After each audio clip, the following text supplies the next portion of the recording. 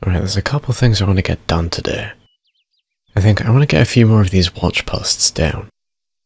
And I also want to clear a couple more missions to hopefully get a town to fully support us this time around.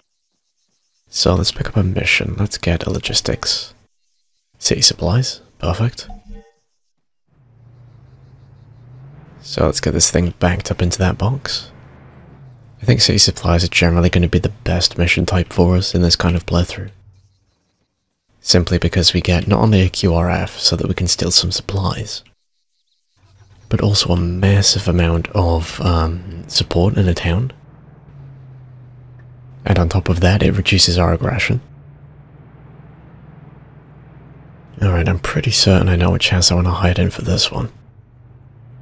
I've used this one so many times. It's like a staple tactic of mine by now. No, don't get back in the car. Unlock cargo, there we are. Now let's hide. We've got 2 minutes to set up here. Okay, we've got enemies nearby now. I'm pretty sure this is going to be the military police that I saw on my way into the town. There were some around. Yeah, down there. Apparently some up there too. Can't actually see anyone at the moment though. Oh, there we are.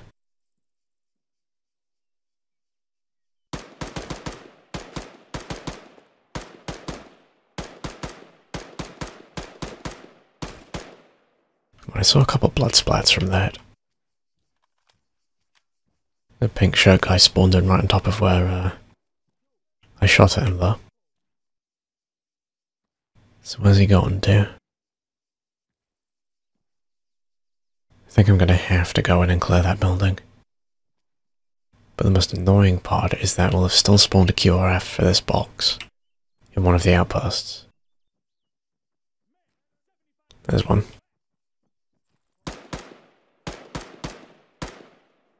He's down. So just one more in this building in front. Yeah, the QRF will still be coming from the outpost. Which means we are still going to have like a full vehicle of troops to deal with. Okay, he should be in here.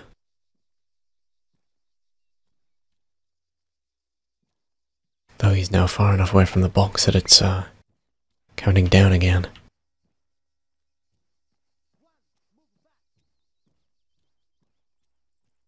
It's weird, he like cleared his way through the building and then just ran off.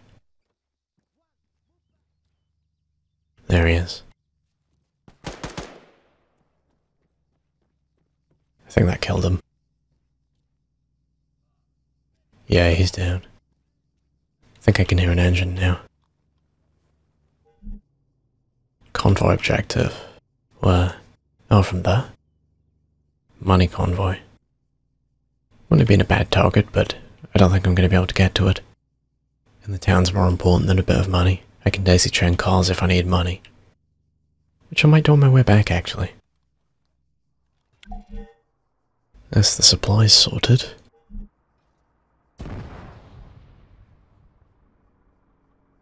What was that?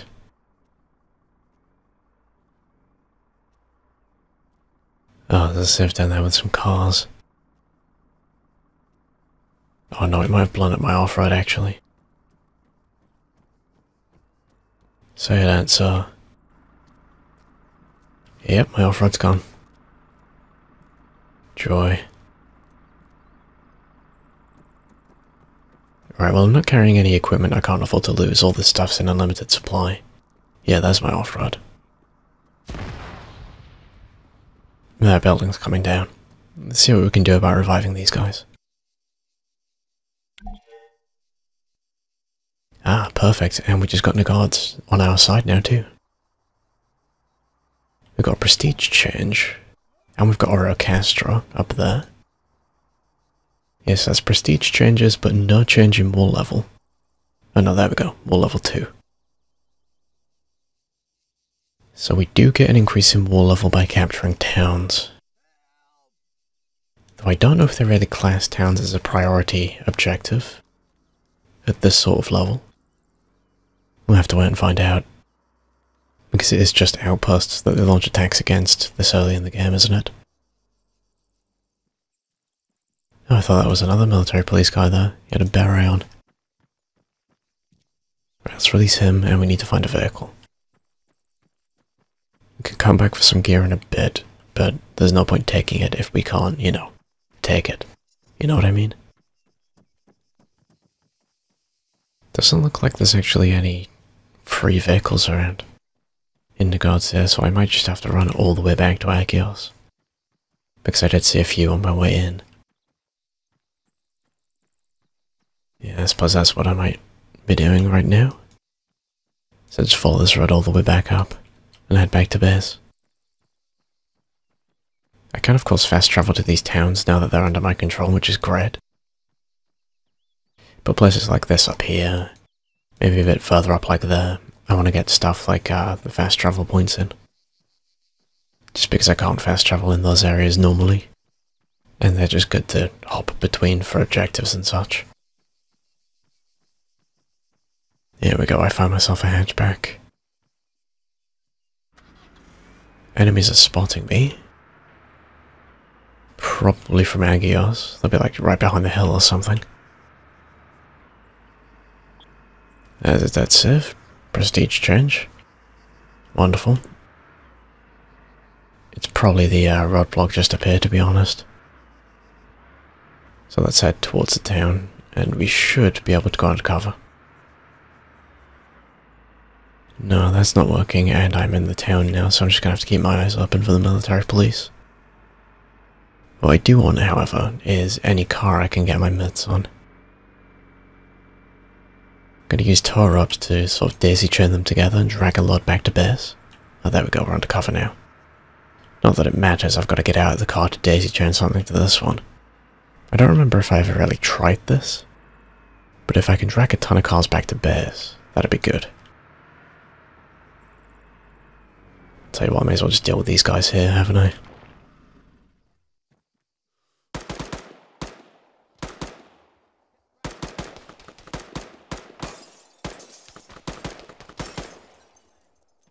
I thought he was surrendering at first, though. Yeah, it looked like the first guy went down, but he just got back up. And it looked like the second guy was surrendering, so I didn't want to shoot him. Oh well. Wait. Is that another one? Or is that a civ? I'm gonna risk it, I think that's a civ.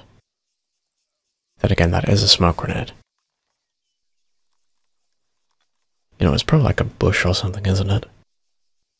I always do this. I see things that look like people's faces. You see it's like kind of browny orange. Looks similar to this guy's tan. Is that like a bin or something? Oh no, it's a civ. Okay. So it was a person. They did have a hat on. Just not the same kind of hat. Yeah, there he is. You can see him better now. Alright, let's get these two released.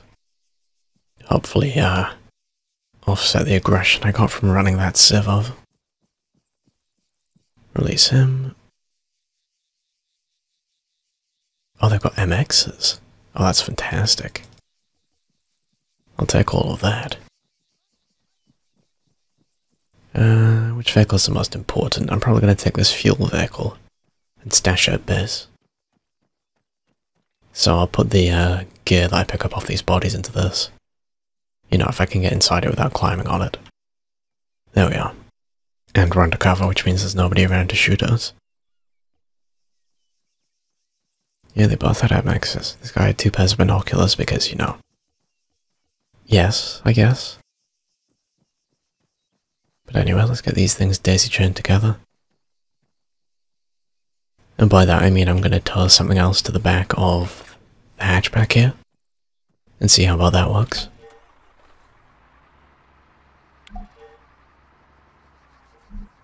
So we find a patrol. Where's that? Down there? And there's also a POW rescue. Where's that one? In the radio tower. Might be worth hitting that. Okay, let's get the cars past this one. And then I'm going to get out and manually line this one up. Just to make sure I don't explode anything when they turn around. Alright, there we go. Deploy ropes, and attach. Another patrol? One there now. Alright. Oh, that's glorious. Look at that. That's thumbnail material right there. I do need to be careful because there's some more police up this side of the town. Somebody was spotting me. I can only assume they're up in the hills because I'm free to go by the look of it. So that's a fuel vehicle which I'm probably going to garage. The van in the back I'm probably going to garage that too, and then we'll just sell the hatchback. And that'll pay for the next off-road we use. What I would like to get my hands on is a Ural or something like a Kamaz next too. Because we can get 2 ArmA boxes in the back of it. So I could drive up to like Castro Castle or something. Then pick up the box and then get the one from the radio tower on the way back down too. Just steal a ton of supplies. Ooh, but one thing I should do before I do that though, is I should go and hit that roadblock near Nagard's now that we've taken it over. Alright, I do remember doing this before, where if I didn't put the tow ropes away then I garaged one vehicle, it would delete everything attached to it. So let's just sort that out. Garage that. Oh, and it does automatically load the ammo box when I garage things too, doesn't it? Garage that. And Commander, sell vehicle. Oh, we only got 25 for it, I suppose that's fair.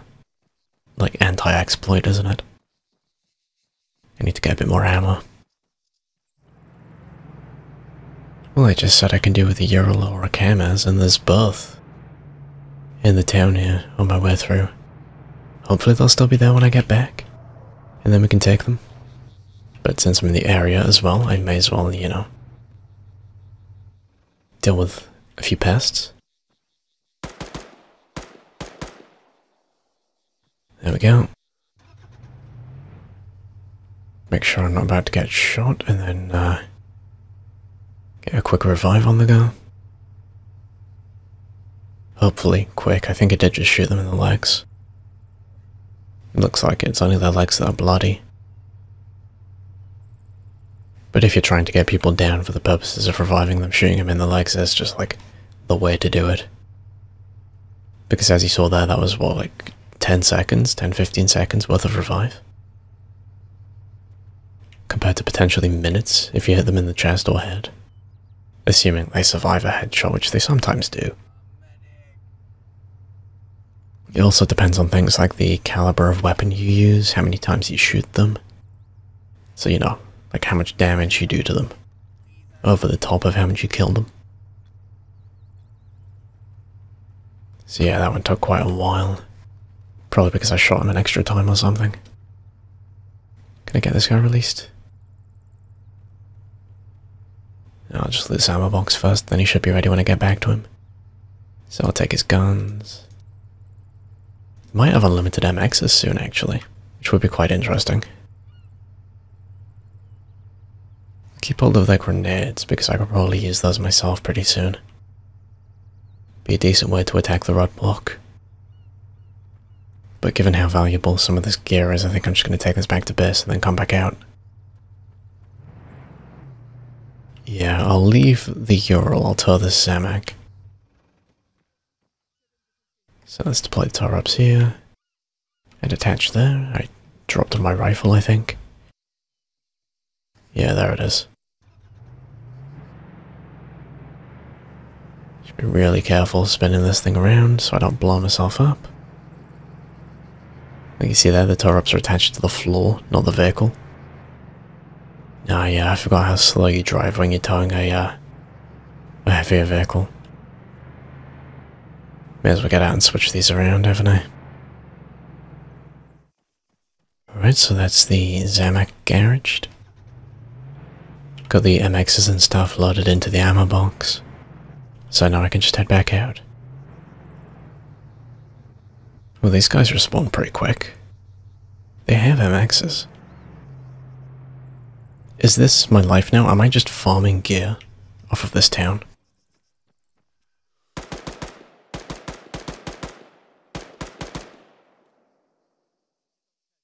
He did not want to die. That second one, he's going to take forever to revive. It's unfortunate, but I suppose it's just the way it goes. It's better than getting killed and losing the off-road. Oh, he didn't actually take that long. Fair enough. I guess I just missed a ton. Either way, there's plenty of weapons and ammo to take back with me. And I have absolutely no issues in doing that. The only issues I really do have is that I just don't have attachments. I've got weapons, I've got ammo, I've got a couple vests, not enough to take out on just random jobs like this, but I've got some. So as soon as I get attachments, then I'm pretty much hit an endgame loadout without even really trying.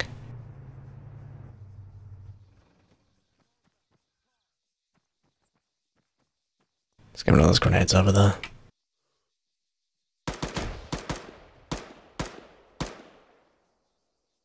He took a while to go down. Where's the other guy?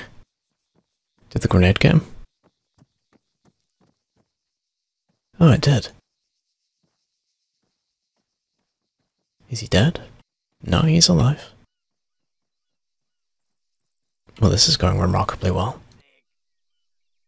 I suppose that's the cue for an Apache to just blast over that hill over there and rain hellfire down upon me. That's actually a pretty damn good haul. So that's 4 MXs, 4 of these pistols, 16 magazines there. I'll make that 20. I see that ammo becoming infinite at least by the time that I'm done here. Maybe you need a couple more rifles, but that shouldn't be too hard to sort out. Alright, now succeeding with taking out this roadblock here is not just going to help because, you know, it removes a roadblock.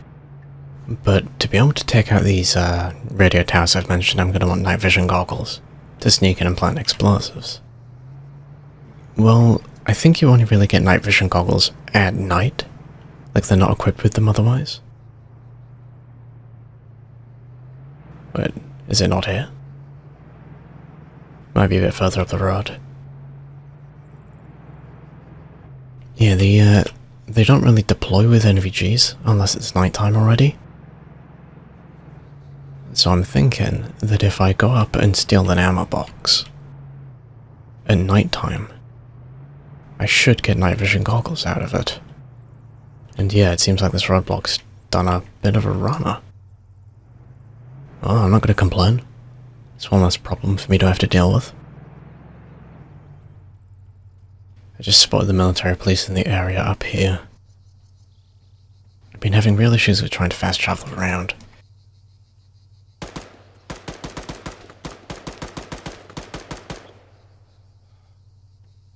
It's because the area is just full of hostiles.